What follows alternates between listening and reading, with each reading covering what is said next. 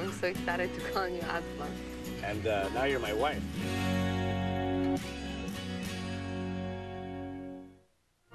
A wedding, one of the most joyous days in a couple's life. Oh, that was a good one. But planning a wedding can be anything but joyous. Have the groomsmen left you? No, I'm not. So many details to remember, decisions to make, and deadlines to hit. It's a wonder anyone has the strength to walk down the aisle. Nothing's going right.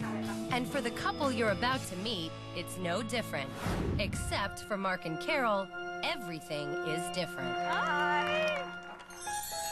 Being small presents challenges most of us could never imagine. The sleeves are a little long. You have a lot of train here. From roses to rings Hands are pretty small. and cakes to catering.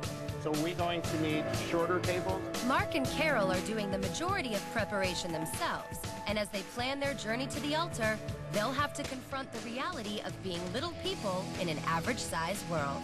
We should have eloped.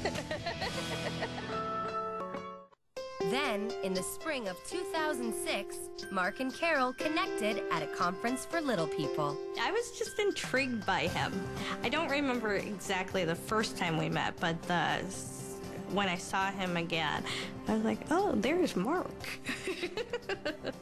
Carol was 41 and had never been married. I think I had given up on the dream of being married. The older you get, you kind of think, okay, it's not going to happen. She said something to me one time about she was going to have to plan her retirement. She's thinking about retiring, and she's thinking about doing it alone. She's planning her life alone. But all that changed when Mark entered the picture. He was 36, a single dad with a 2-year-old daughter named Priya from a previous marriage. Just the way she was with Priya. She was really good with her. I thought, this is, I really hope this works out.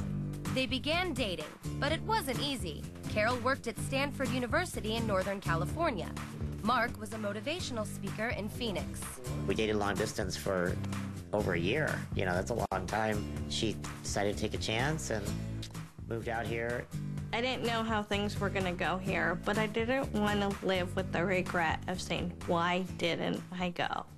Why didn't I take a chance? For Mark and Priya, it was a second chance at a family. Their lives had been turned upside down when Mark's first wife died after a car accident. I couldn't imagine that kind of pain. And it's like, you know what, this isn't fair.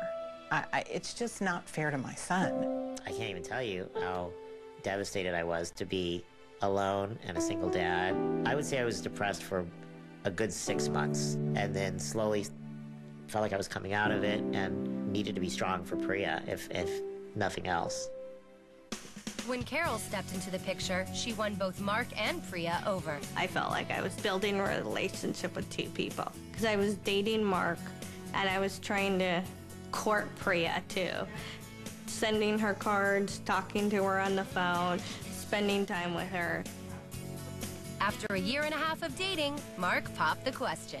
Well, I got a ring, which I understand is what you're supposed to do. Told me how much he loved me and how much he was glad I was in his life. And then he pulled out the ring and he said, will you marry me? And I started crying. But then I did say yes, because I heard that sometimes women forget to say yes.